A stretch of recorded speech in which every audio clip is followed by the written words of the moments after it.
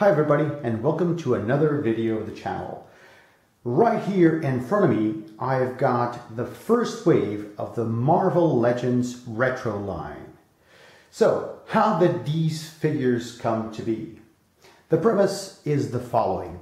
So you would have to imagine that we go back in time, back to the 80s, and the Cincinnati toy manufacturer Kenner had acquired the rights to manufacture action figures of the Marvel universe.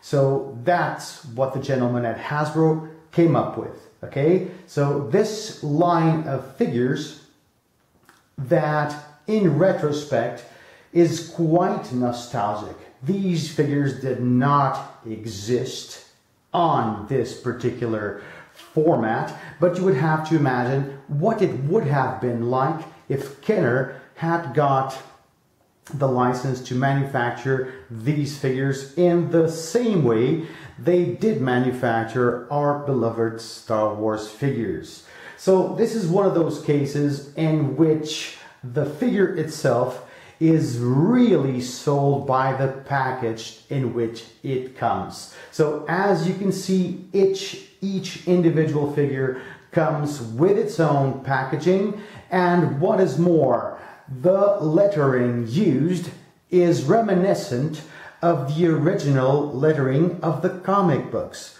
So for me particularly, this is going back to basics. I know we've had so many different incarnations of these same characters. Don't get me wrong, I absolutely love Marvel Cinematic Universe, but they have come up with different costumes, powerful imageries which have, been incorporated in our collective minds. When you go back to these, you actually go back to basics. The first time I came in contact with these characters was through comic books, and this was pretty much the way they looked. So starting off with the Human Torch, okay? One of the Fantastic Four, the Human Torch. Okay, brilliant artwork. You can see all of these cards are in perfect condition. They remind us that they do belong to the Marvel Legends collection. In this case, 3 3/4 inch, roughly 10 centimeters, perhaps 12. So the Kenner logo, as if it were this company which was responsible for actually making these action figures. On the other side, you've got, okay, first and foremost, so you've got a picture of the character, okay, the Human Torch again, a reminder of the team it belongs to, and then you've got the characteristics of the characters. So Day or Night, the Fantastic Human Torch lights up the sky in the battle against evil. For justice he will fly. That's exactly right. Yeah, that's the first one. Translucent plastic over here, and the flame effects on each one of his arms and legs and head too. Yeah, the first one, Human Torch. The second one, almost unrecognizable for the people who have only come across this character through the MCU, is none other than Carol Danvers. Yes, that is exactly right. So she is one of the Avengers, as you all know. There you go, another one, another great image on the front of the card. You will notice that they've got these little differences on each one of those cards which make them quite unique. Okay, this is interesting because the first time I flipped the figures and I saw the back of the cards, I thought that they were dirty, and they are dirty, but this was not. This was made in purpose, okay, as if it were actually, if they had been made exactly in the 80s and they had been subjected to some, wear and tear. Pretty much the same as the retro cards for the Star Wars. That they've got this, faded look all around the edges of the card, okay? Yeah, that's right. So in terms of Carol, what do they say here? Scaring us soaring through the skies, Carol Danvers flies with superhuman strength and speed in the fight to save the world. She's the hero we need. Okay, Carol Danvers over here. Here we go. That's right. Okay, the third one. Yes, none other than Dr. Bruce Banner himself, the Incredible Hulk. Yeah, once again. So this is quite iconic because it's the same lettering used in the Incredible Hulk comic books. Okay, yeah, I absolutely love these figures. Okay, only 5 points of articulation.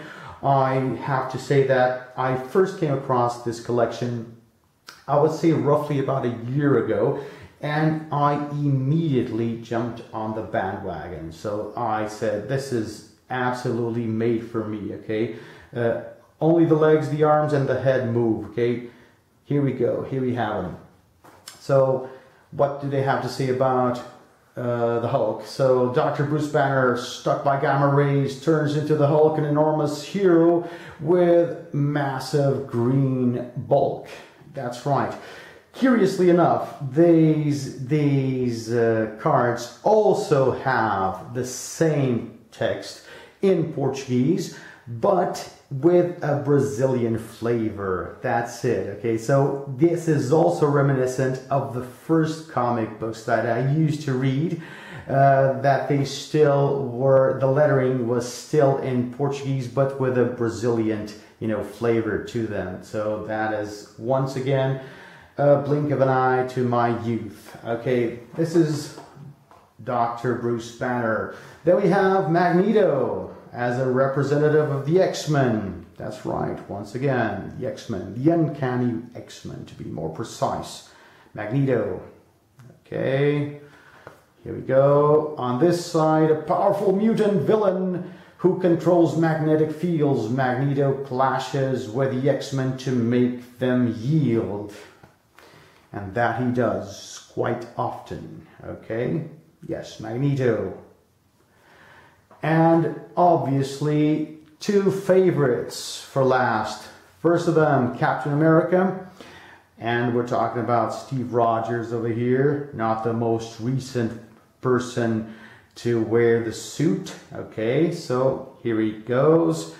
Traditional. This is the exact way I remember this character being introduced to me. Okay, you got the stars and stripes.